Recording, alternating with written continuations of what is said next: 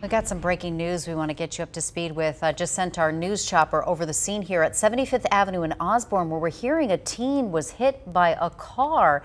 The intersection is shut down right now. It looks like a truck was involved in this one. Phoenix police say that the girl has life-threatening injuries. The driver stayed at the intersection and appears to be cooperating with law enforcement at this point. We're waiting again for the update on that teenager who was hit, said to be in serious condition. Avoid the area. You can see a heavy police presence. They've got it shut down. 75th Avenue and Osborn, a teen hit by a truck.